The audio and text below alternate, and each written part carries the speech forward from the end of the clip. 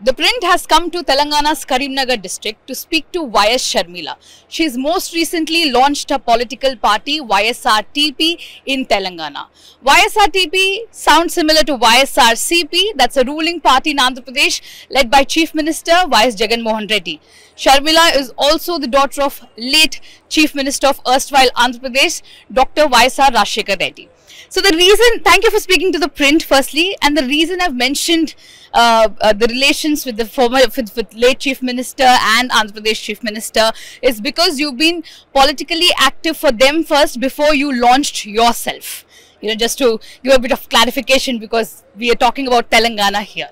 So over 200 days of Padayatra in Telangana covering several districts and many more days to go covering different parts. What has been your takeaway from this Padayatra? Do you think people in the state have started to recognize YSRTP? Are they taking it seriously? Are they taking Sharmila seriously? I believe so.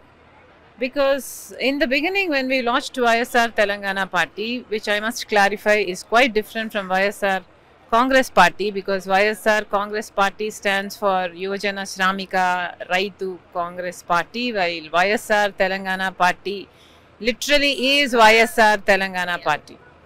So said that, I would like to say that people have in fact with a resounding voice time and again have proved in this Padayatra that they still remember YSR.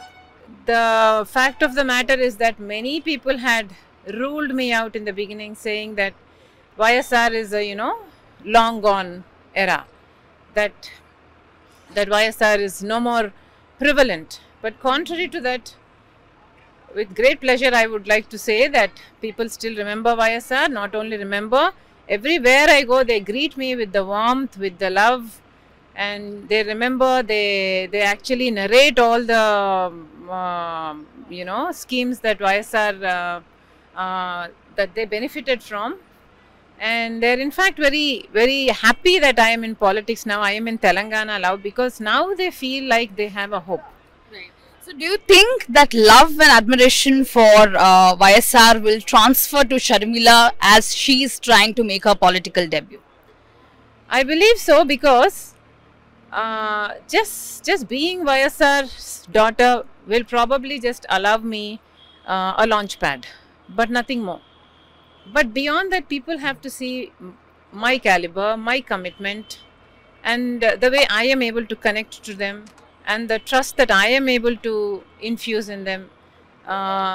So in this Padayatra, I believe I am able to do that. I was able to do that, and people are actually very serious, very looking forward to a change in the government.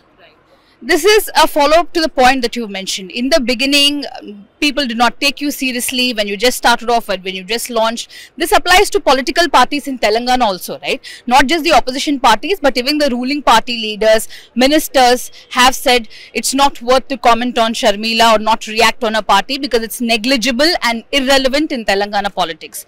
How do you react to that? What do you have to say about that now? I really don't care what they think about YSR Telangana party, because they are not the actual judges. I believe that the actual judges are the people, and the people have recognized YSR Telangana party as a serious contender for the coming elections, and they have also recognized that YSR Sharmila is able to replace her father. And I challenge the TRS party leaders and their cadre. If you really think that YSR Sharmila is not a prominent face or not a worthy thing to mention about, then why are you actually attacking us in this Padayatra? Why are you actually forbidding us from entering villages or places where we are planned to go? Actually, if they actually think that we are not a force, then they should ignore us to the extent that they don't care about us. They don't care about what we are doing in the villages. Because the people are adoring us, because the people are flocking toward us, because the people are attending to our public meetings in great numbers. They are actually attacking us, they are actually removing our flexis, they are actually not giving us permissions, they are actually harassing us through the police. They are doing all kinds of things. My question to them is, if you actually have the face to answer to our questions, we are questioning them on why they are not keeping their promises given, why we are questioning them on their corruption in every constituency, we are questioning them on why they are not able to deliver the promises they had given earlier themselves and the party itself. If they had the face, if they had the courage to actually answer us on these issues, then they would answer us. Because they don't have the face, they don't have the courage to bring up these issues in the people, all they say is that we are not a force. But in fact, they believe that we are a force, and that's why they are actually attacking our yatra. Do you believe every time, I mean, the reaction and counter reactions from ruling and opposition parties that keeps going on, and when you mentioned that opposition parties are not allowed to enter a certain space or protest, I think that's a complaint of all the opposition parties in Telangana at this point of time. But when we are looking at the growth of opposition parties in Telangana, BJP has been on a high. Congress, which has been for decades in the state a strong party, is now struggling, to keep up the pace. They're all in a race. BJP, TRS, Congress are in a race. Is there vacuum enough for YSRTP in the state? Do you think so? There is vacuum in the hearts of the people of Telangana. They do not trust the TRS party because they have failed on every promise given. They do not trust the Congress or the BJP because they have been in the opposition since the last 8.5 years. And they have not questioned the government on its failures. There have been no job notifications since 8 years. They have been, thousands of farmers have killed themselves. There are hundreds of youth that have killed themselves, suicides. There are many problems in the state of Telangana, and I believe that there is vacuum in the hearts of the people for a new party because they do not see the Congress or the BJP as an alternative. They know that given TRS party, they have these so-called opposition parties called the BJP and the Congress in the state, but they haven't been able to become an alternative to TRS. They haven't been able to project themselves as, as being able to deliver the people from this TRS regime.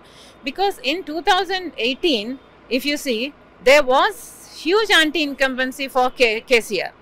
But 2018 KCR still won because the Congress and the BJP were not able to provide the alternative that the people desired. They did not see the Congress or the BJP being able to fulfill what TRS failed to fulfill. Sorry to interrupt you here, but BJP has been seeing good amount of victories in the state compared to what they were before. They have some bipole wins. The GHMC performance has been quite remarkable that way. So do you think when you say people are not able to trust BJP and Congress, but BJP figures wise has been able to create some sort of sensation on the ground? This is not how politics should work. You know what BJP does? BJP doesn't have the audacity to go into the people and tell the people that being in power in the center, they were able to give this and this to Telangana. Even to this day, BJP does not have the face to say we have fulfilled your the promises we gave during the partition of Andhra and Telangana, or we have given jobs to people to the youth in Telangana. They promised 2 crores of jobs per year. How many have they given to the children of Telangana? They haven't fulfilled any of their promises. So they don't have the face to go to the people and say that we have done this, so we become an option. The politics that BJP does is either hate politics in religion or defection politics. They catch an MLA who is willing to defect, and then they bring a bipole, and then they spend a lot of money, and then they send their huge force, the BJP force, and they try to stir up a hype that they are an alternative. But people don't see it like that. In the by-election, the scenario is different because the BJP who's ruling in the center and the Congress and the TRS who's ruling in the state, it just becomes, a dog fight. It just becomes a fight to prove who is more strong, the center or the states. That's not got anything to do with people trusting BJP. No, this is not a state that will accept BJP as an alternative. Only because BJP has never proved themselves in Telangana. There are questions about why should Miss Sharmila be taken seriously, or why should YSRTP be taken seriously, because except Sharmila there's no other strong face in the party. There's lack of clarity of the party's plans. So how would you respond to that? There isn't a lack of clarity on our plans, because everywhere we go, we have been saying that to bring back YSR's regime is the single point agenda of YSR Telangana party. We have also said that we will stand for the people of Telangana. We want equality for the people of Telangana. We want women and all kinds of castes and religions to be treated equally. We have said various issues and the people have clarity about that. Well, coming to leaders, coming to, the so-called leaders that you mentioned have not been joining us. Probably everybody is just testing the waters. I do not really care about who comes and joins us, as long as in the people's hearts we have earned our space. That's what is most important. And this Padayatra, you can do your surveys, anybody can do their surveys. I am sure YSR's Telangana's party's graph has considerably increased since last year, because it's just been 1 year since we launched the party. So what's the focus for 2023 elections in Telangana? We are hardly looking at hardly a year away. So what is YSRTP's focus in 2023 elections? We are going to contest in all the assembly constituencies in Telangana, and everywhere I have stepped on in this Padayatra, I have seen that the people love YSR, the people want that regime back. I have in no place, not in the south, not in the north, not in the west or the east, I have not seen a single place that has been lukewarm towards me. In every constituency, people have adored me, I should say, even to this day. So if you are going to contest all the seats in 2023, there are also questions about why did YSRTP not field a candidate in the recent Munugodu bypoll, which was looked at as a semi-final to the main elections. Why was there no contest there from your end? Why should there be a contest there? Is it an election that came for the people? Is it because an MLA died there? Why did this even by-election come? It's because a Congress MLA defected and joined the BJP, which are two extreme parties. But you have also provided a field for YSRTP to come prove their mettle. No. What is the ground for this by-election is what I'm asking. Is it even ethical? It seemed very unethical for me. It's a Congress MLA who defected, who joined the BJP, and just to prove their power, KCR's government, the speaker, agreed to give consent to the resignation, and that's why the election came up. So did YSRTP not contest the election purely because it came up on an unethical basis, as per your words? Of course, and then it became a dogfight in the streets. That's what it was meant to be from the beginning. That's what it was. BJP wanted that kind of attention just to create the hype, and KCR wanted to prove his power. It was just about money game. It was just about the power game. It was just to prove their arrogance and their authority.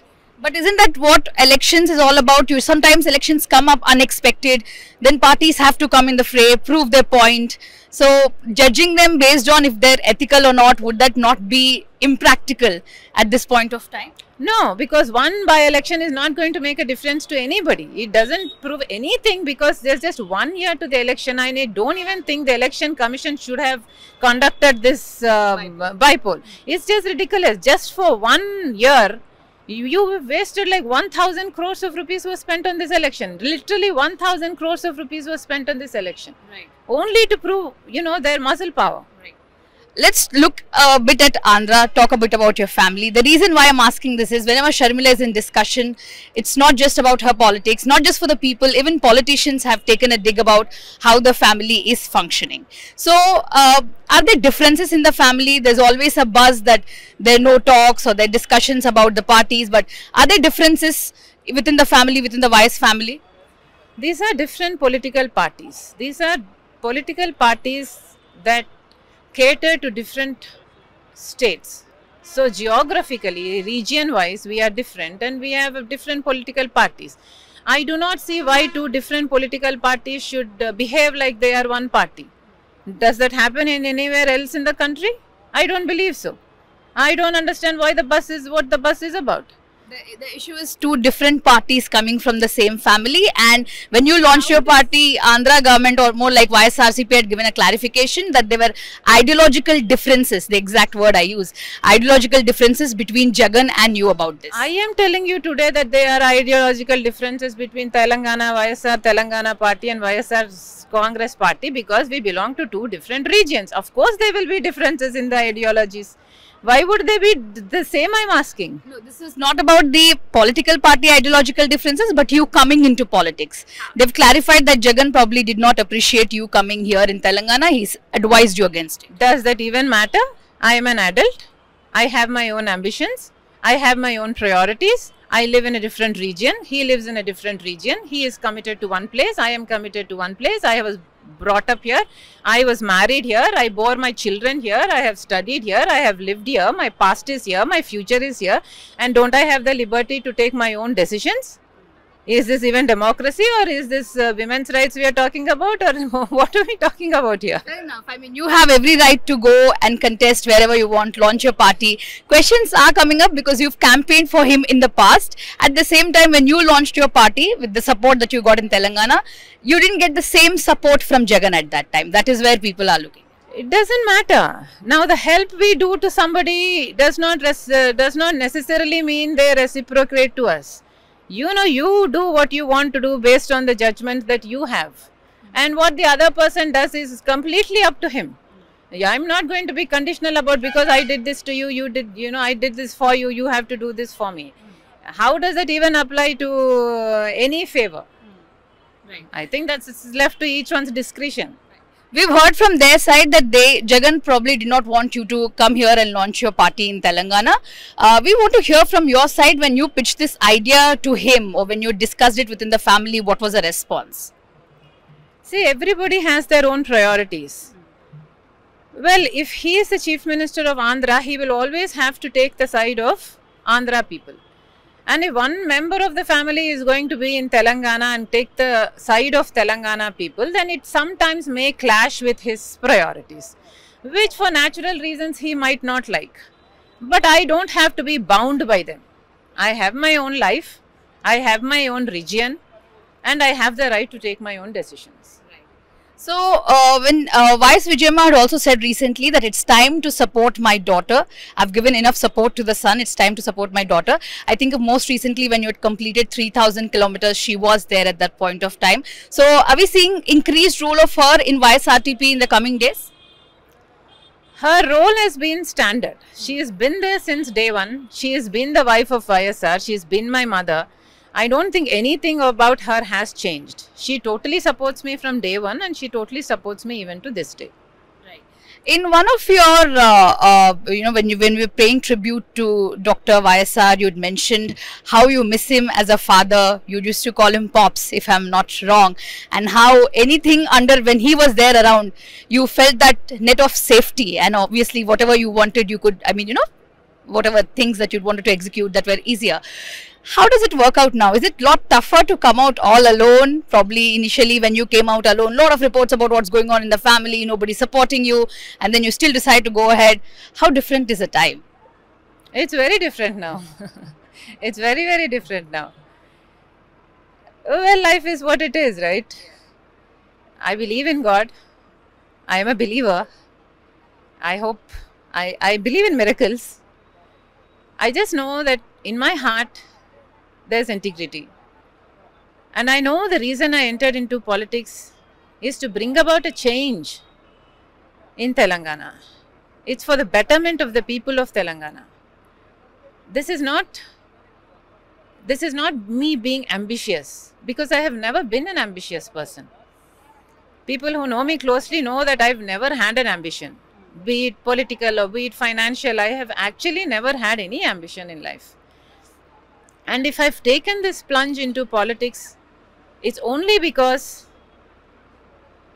I had to do this, because there are so many people in Telangana who actually gave up their lives when my father passed away. When my father passed away, almost 700 people died of grief and shock.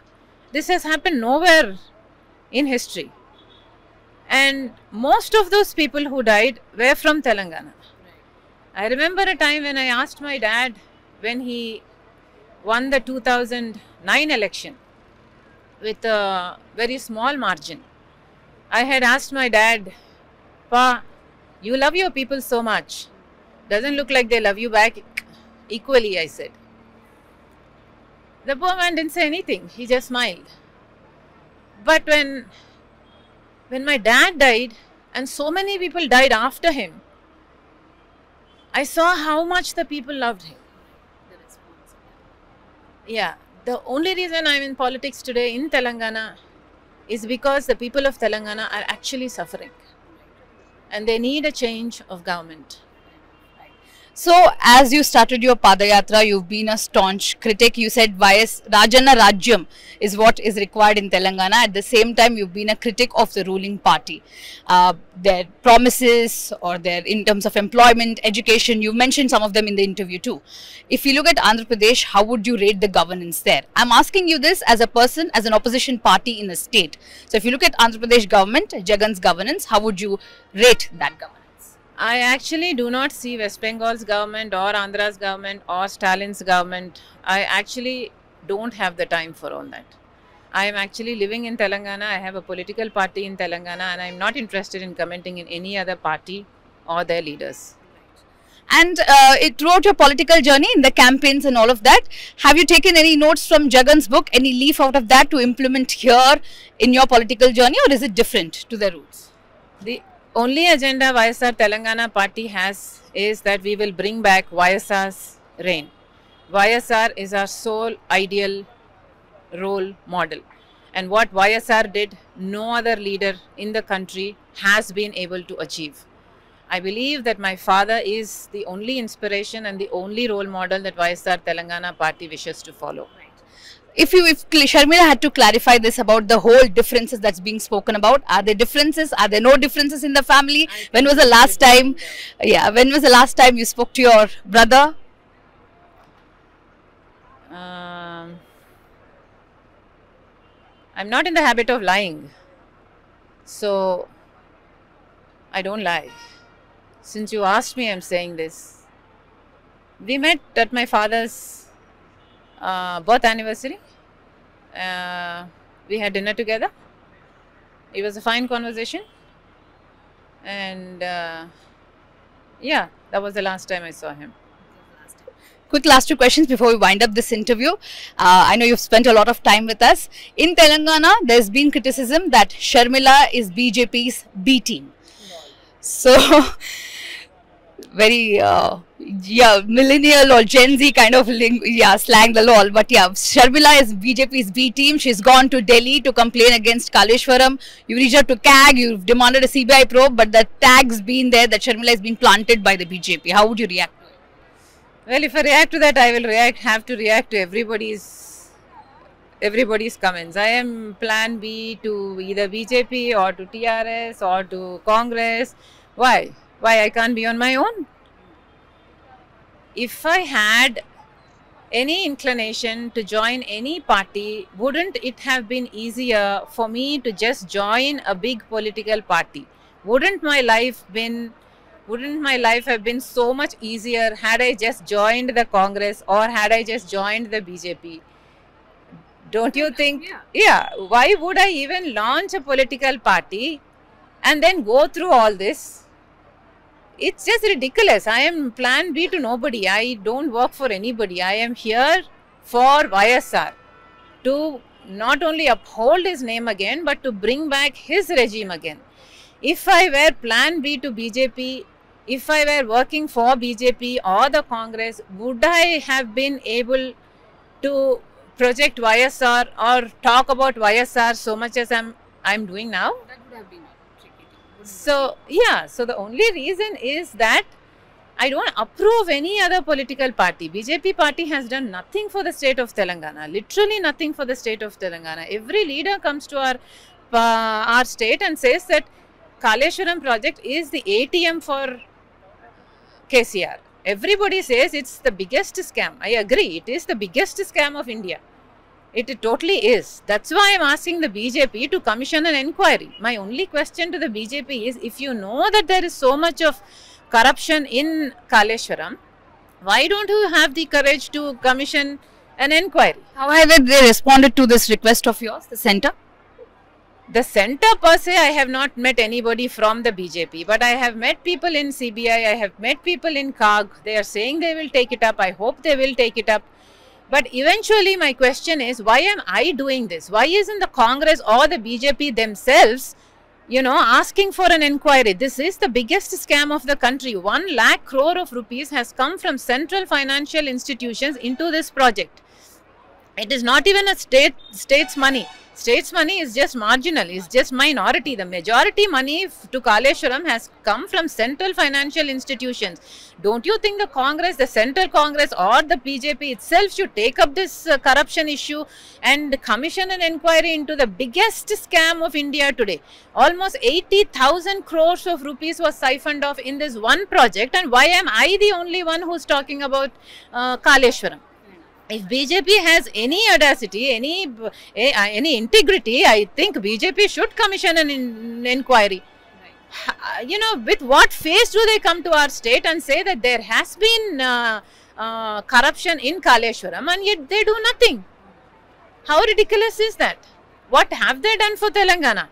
They haven't kept one of their promises, even one of their promises, and they haven't even commissioned an inquiry into the biggest scam in Telangana. So what is BJP doing in Telangana again? Right.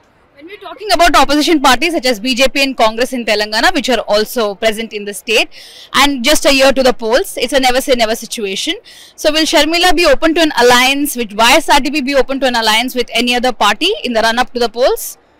There won't be any necessity for it, because people don't trust Congress or the BJP party. And of course, we will be the chief contender for TRS. Will not go into any alliance.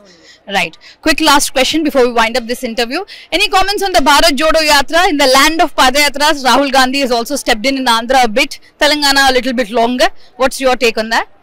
Don't want to talk about it. Don't want to talk about it. And you'll be contesting from Khammam, as you mentioned? Yes. The same constituency. Paler. That was YS Sharmila talking to ThePrint. Definitely a tough road and tough fight ahead, in just a year left for the Telangana polls. But she says YSRTP will probably emerge as the chief contender for TRS. This is Rishika Sadam for ThePrint from Karimnagar.